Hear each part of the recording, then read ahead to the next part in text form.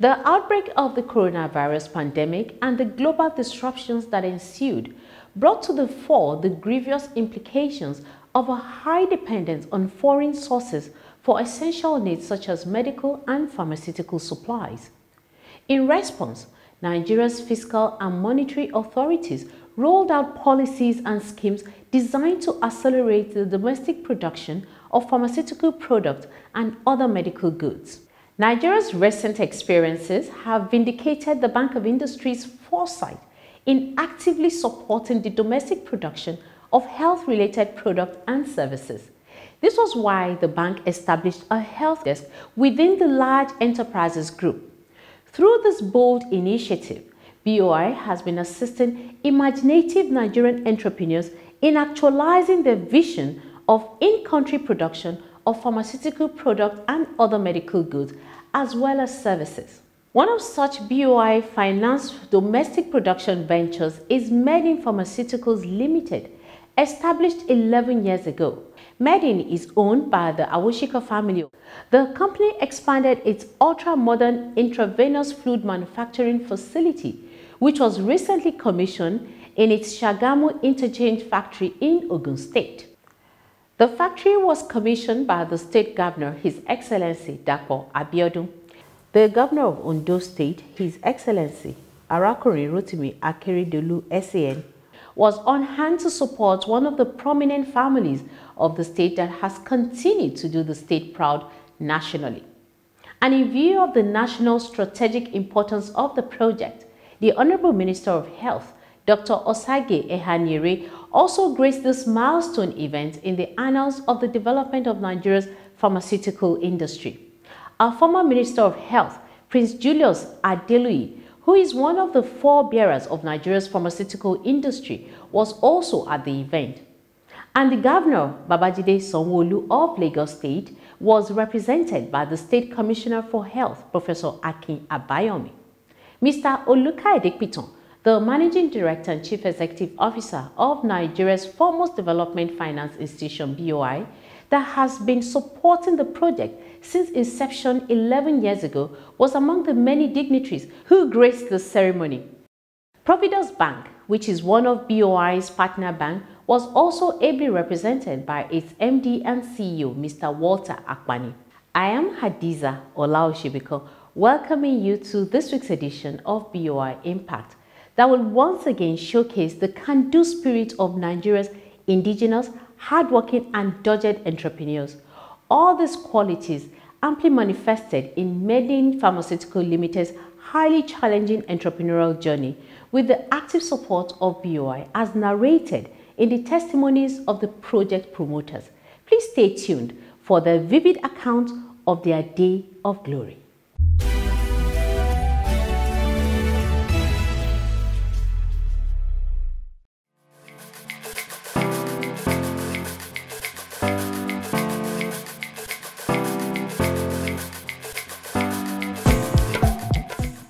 Medin Pharmaceuticals Limited, one of Nigeria's foremost pharmaceutical and healthcare providers, recently launched an ultra-modern intravenous fluid production factory in Sagamu, Ogun State. The facility is part of the organization's effort to deepen access to locally manufactured intravenous fluid to increase access to quality healthcare for Nigerians and significantly reduce foreign exchange and expenditure on imports.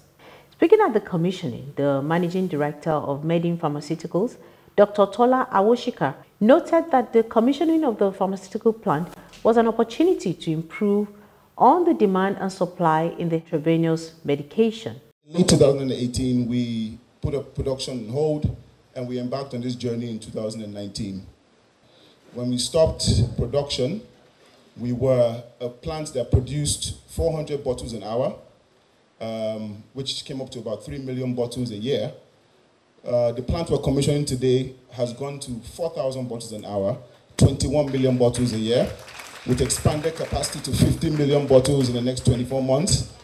We have moved from water storage capacity of 40,000 liters of water to 140,000 liters of water. We've moved from 150 square meters of warehouse and raw material space to 4,500 square meters of raw material and warehouse space. We have moved from a diesel-powered plant to building our own IPP. We have a 2 megawatt plant stationed right behind this podium. So we run completely on gas and we're completely off the grid. We've also done things like build a world-class cafeteria for our staff that can sit 200 people. We've moved from a 1-shift operation to 3-shift operation. We have moved from 0 recycling capacity to 30% savings on our raw materials by newly built recycling plants behind us. We've also moved from completely outsourced staff quarters. We had rented apartments all around Sagamu to a 5-story building for all our staff that'll be running the shifts. So this is what we've been able to do over the last 14 months. And I say 14 months because this sort of expansion has never been done in the history of Nigeria in that time frame. Usually this expansion takes people between 5 to 7 years. In 14 months, we were able to achieve all this by working day and night. Up till early hours of the morning this morning, we were all here trying to make sure we were perfect.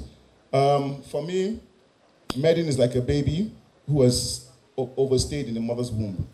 Now, today we are born, we will begin to train this child, we'll begin to water the plants, and I guarantee everyone that Medin would be a force to reckon with and would be one of the largest pharmaceutical companies in West Africa and in Nigeria by the special grace of God. Thank you.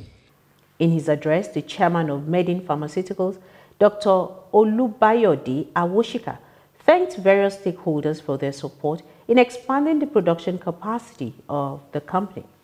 God gave us the vision to provide high-performance medication for Nigerian consumption as part of our contribution to the pharmaceutical sector in the country. To this end, the family focused on parenteral products and decided to commence on the fluids while looking at the possibility of putting in place other medication as time goes on. We emerged again with the help of BOI, and here we are today, commissioning a project of expansion. Further today, the Central Bank of Nigeria also had a great input in their support during the intervention fund under COVID.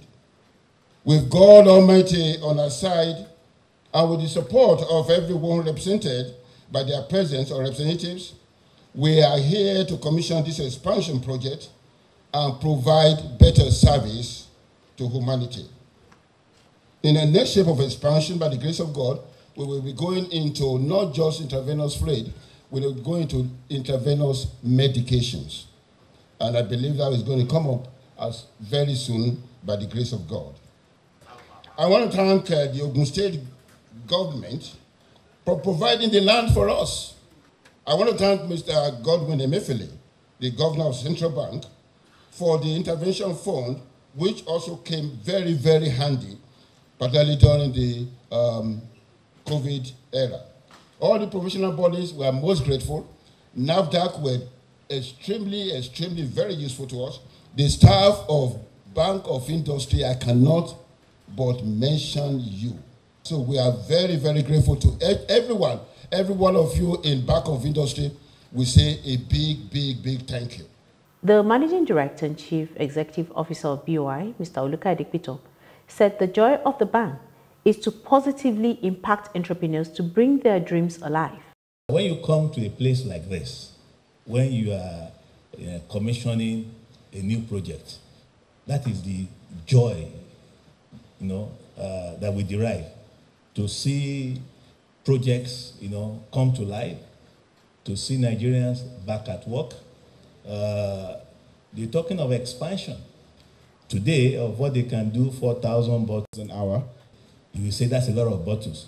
I also understand that even those 4,000 bottles we are talking about, they cannot even meet demand. They can't. So people will be keen up to even buy because Nigeria needs more places like this. I want to congratulate the Awoshikas again for the doggedness, over the years. So on your behalf, we want to thank the Ogun State government for their support. Thank ProvidusBank for their support. And thank all those who have contributed in one way or the other to making today a reality, and even the staff of Bank of Industry. So on behalf of the Bank of Industry, We want to congratulate you and wish you well. God bless. The MD of ProvidusBank, Mr. Walter Akpani, commended the management of Made in Pharmaceuticals for their unrelenting efforts. I want to commend their resilience, the resilience in the face of all the challenges that they had to be able to come this far. Secondly, one of the comments this morning was that by God's grace, Made in will be in every state of Nigeria. They don't have to be there physically. They are all just going to be there by way of their products. They will get there. They will get everywhere. We are talking about 4,000, 400,000, 1 million, 4 million. They will reach every nook and cranny of Nigeria. That is our prayer for you. The governor of Ondo State, His Excellency Oluwarotimi Akeredolu SAN, also commended the Awosika family. I'm proud to be your midst here today. This to me is a significant leap coming after COVID-19 pandemic era. Made in choice of taking on parental products such as this intravenous fluid is so apt. It's needed everywhere. This step is great and it has serious implications for the health of Nigerian citizens. It has implications for our economy so that we don't keep importing all this. I congratulate the Pharmaceuticals for the bold step and hope that you will continue to expand to better serve not only Nigeria, to better serve West Africa and Africa as a whole. I thank you all. God bless you. In his goodwill message, the Executive Governor of Lagos State, His Excellency Babajide Sanwo-Olu, represented by the State Commissioner for Health, Professor Abayomi, noted that the commissioning of the pharmaceutical plant was an opportunity to improve on the demand and supply in the healthcare sector. Lagos and Ogun State are one contiguous geopolitical entity, and I think what we have here, Ogun State has the space and we have the population, so I think it's a perfect combination. So one thing that COVID has taught us is that we need to be prepared, and we need to be prepared in many ways, and one of the ways that are glaringly obvious to all of us is the biomedical pipeline. And what do I mean by that? During COVID, even this simple mask, we ran out of masks, and they went from a simple price of 10 naira to hundreds or even thousands of naira. We ran out of intravenous fluids, we ran out of PPE, and now we can see that as a country, we're constantly on the begging side, asking for the availability of vaccines that are so necessary for us to carry on a public health intervention against this dreaded pandemic. So the forces of supply and demand are critical. And what we have here is the beginning of what I see as the opportunity to dampen those forces of supply and demand, so that when we're under stress and under pressure, we have the indigenous capacity to respond and produce the medical consumables, apart from other consumables, that allow us to address shocks to our system, just like COVID is and continues to be a shock to our system. In his remarks, the Minister of Health, Dr. Osagie Ehanire, commended the investment, noting that the plant was a significant addition to the pharmaceutical asset of Nigeria. No doubt a bold investment in the health sector at this remarkable time when the COVID-19 pandemic seriously tests the resilience of global health systems, including ours. As we wage our war against it, I am gratified to see this ultra-modern plant spring up as a significant addition to the pharmaceutical assets in our country. It demonstrates that Nigeria is focused on growth and determined to strengthen the health sector as a pathway towards achieving universal health coverage and the health-related sustainable development goals. The pharmaceutical industry is a pillar in our health system, and its leaders have given adequate proof of their capacity to mobilize themselves in support of government efforts in times of crisis. The Made-in Pharmaceutical Intravenous Fluid Plant reminds us that they are a force to be reckoned with in ensuring supply of key medicines nationally and potentially globally, and working with medical teams and scientists to strengthen health delivery transparently and with agility. The plant has huge capacity and potentially huger capacities to produce 0.9% of sodium chloride solution, 5% dextrose in water or in normal saline, but can also produce a lot more in variety, even 50% dextrose in 100 ml of water. Formulations like Laringa's lactate, Daro's solution, and mannitol will also be on the list. The Executive Governor of Ogun State, His Excellency Prince Dapo Abiodun, described the establishment of the medical company as another veritable investment in the healthcare sector. When I listened to all what has happened that has transformed this company from being a good company to a great company, I was very excited. Going from producing 400 bottles an hour to 4,000 bottles an hour. Deciding not to bring in foreign consultants, but using indigenous consultants. Going from 0% recycling to 30% recycling, and also generating their own power. This obviously has translated into individual prosperity, and I hope for the people of Ogun State, because when there's economic development, there has to be individual prosperity via the employment of labor and so on and so forth. So the multiplier effect of having this company here can best be imagined. I want to commend all those that have joined hands with Awushika to make this a success. I want to particularly thank the Central Bank Governor, Mr. Emefiele, who has been very responsive and very proactive to ensuring the provision of the funding for the medical industry. Because he was very, very at the forefront of ensuring that he provided the necessary intervention for companies like this to come in and intervene at this particular time that is needed in a very fragile medical system. I want to thank the MD of BOI again, and also my brother, the MD of ProvidusBank. The Awushikas, I congratulate you once again. After the speeches, His Excellency Governor Dapo Abiodun led other guests to commission the facility.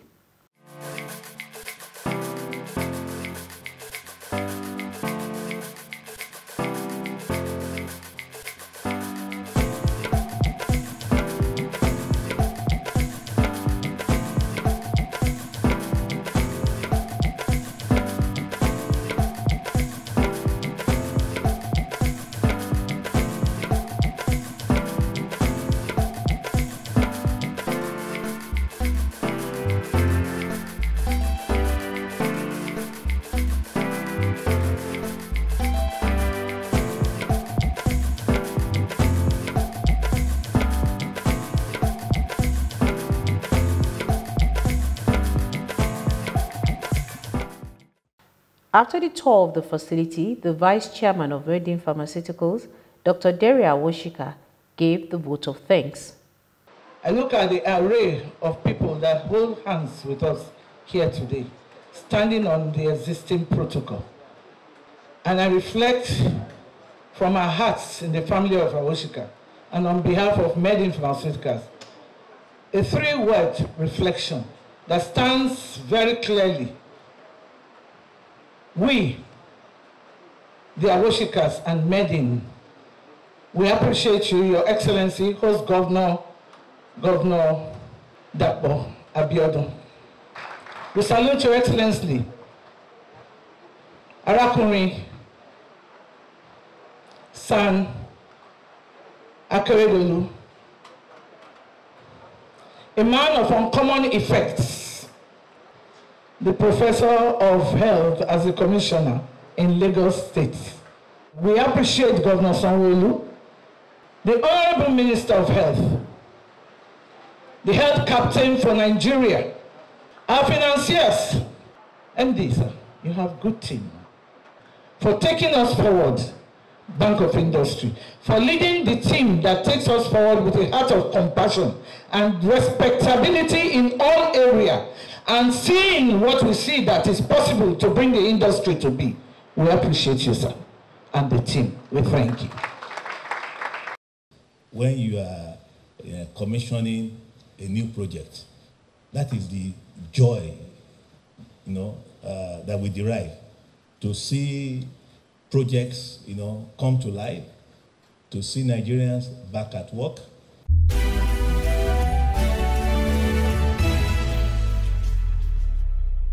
Indeed, the joy of the Bank of Industry, like the bank's MD and CEO, Mr. Olukayode said at the event, is to positively impact entrepreneurs to bring their dreams alive, which in the process helps in catalyzing Nigeria's industrial transformation as initiated by the federal government. The developmental impact of funding these types of projects are enormous. They include job creation, facilitating self-sufficiency to enable the country hedge against shortages during global emergencies as currently being witnessed, and of course, the conservation of scarce foreign exchange. At BOI, we shall remain focused on our key strategic pillars of deepening penetration in key markets and building a highly customer-centric bank that will ensure that Nigeria's comparative advantages are converted to competitive advantages. And we pledge to continue supporting potentially viable and developmentally impactful ventures. I am Hadiza Olaoshibiko signing off. It's good evening and have yourself an enterprising week. Bye for now.